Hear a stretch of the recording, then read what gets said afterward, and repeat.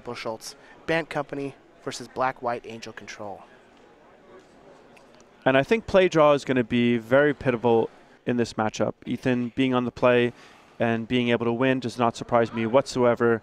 I think there's a very good chance that Evan is able to take this game, but then when we go back to game 3, Ethan will be able to be on the play and will likely take the match. So I expect a good 3 games here, or 2 more I should say. I think that Ethan's going to take it when he has the initiative. I suppose the tempo is pretty important. The tempo is very important when you're playing with cards like Thalia and Reflector Mage. And I'm actually curious to see if Ethan has Reflector Mage in his list. Let's see here. It looks like, yes, we do have Reflector Mage in Ethan's list. Excuse me, Thalia, which he does. He also has Thalia. He has 3 Thalia, so fully committed. Probably can't play 4 Thalia in this deck. This looks like Evan is going to be mulliganing down to 6.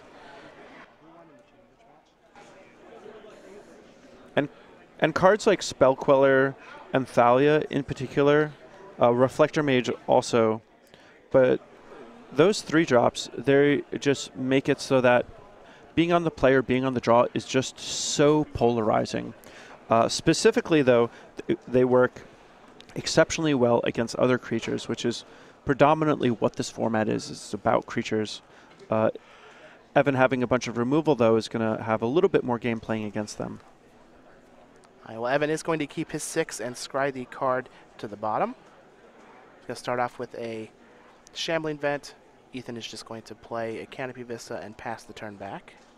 And that island was actually a great draw for Ethan. I don't think he had blue mana until that draw step.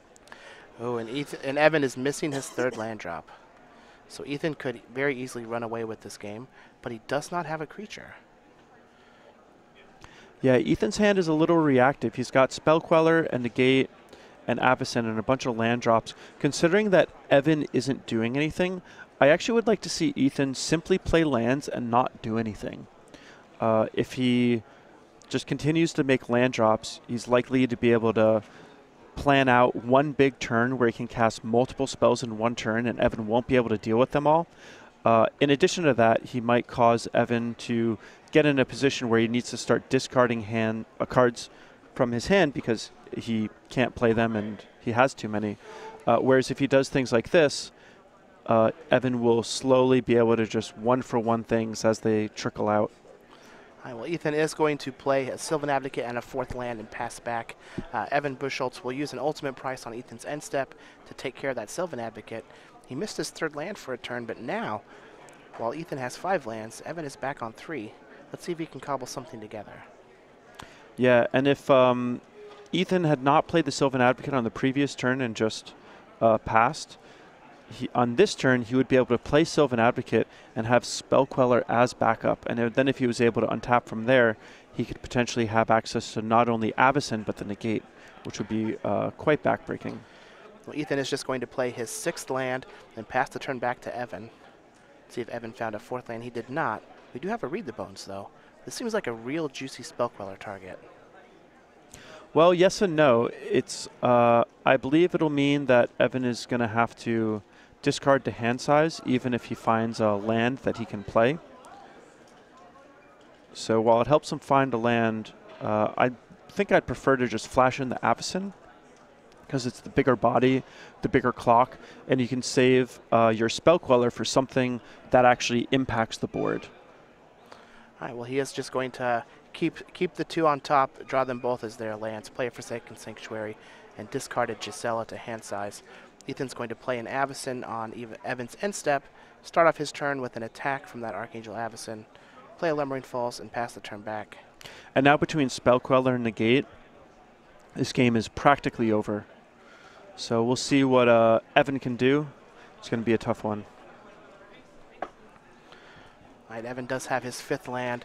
He has a full grip of cards. Let's see if he can cobble together some number of removal spells to handle the board. Ruinous Path is going to be the starter. And I would really like to see a Spell Queller on this. Ethan will still have the Negate, and it adds more power and toughness onto his board, so he can put Evan on a very tight clock. I think Evan might also have a 2nd copy of Archangel Avacyn, which is pretty nice. Yeah. Negate is going to counter the Ruinous Path.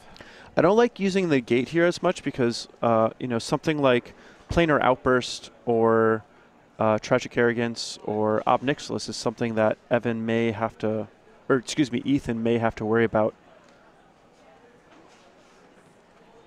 All right, let's go ahead and see if Evan happens to have any of those in his list. It looks like we have some Flame Tendrils, but I don't see any Planar Outburst. Oh, it looks like he does have one on the sideboard. Yeah. All right, Ojutai's Command is going to get back Sylvan Advocate and draw a card on Evan's end step. And an Ultimate Price is going to take care of the Sylvan Advocate. And Evan's going after the Sylvan Advocate because he's worried about that Lumbering Falls attacking for 5. But this Avacyn is going to prove to be quite the problem as well. Ethan could attack here with the Lumbering Falls and the Avacyn, knocking Evan to 2. It looks like that might be what he's going to do. He is going to activate that Lumbering Falls, attack Avacyn down to 2, or attack Evan down to 2. And Ethan still has the mana for the Spell Queller. So even if things go wrong, depending on how badly they go wrong, Ethan may still have a lethal attacker. There is still this Lumbering Falls also.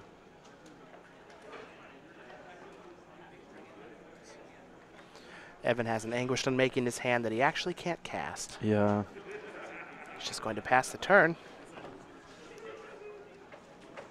And I think if I was Ethan, I would just fire off the Spell Queller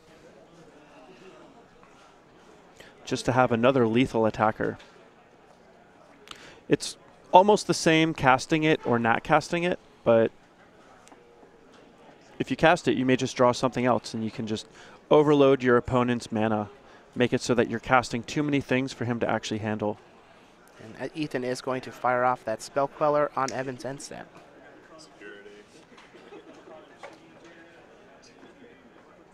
And now all Ethan needs to do is probably fire up the Lumbering Falls, attack with everything, and that's going to be game.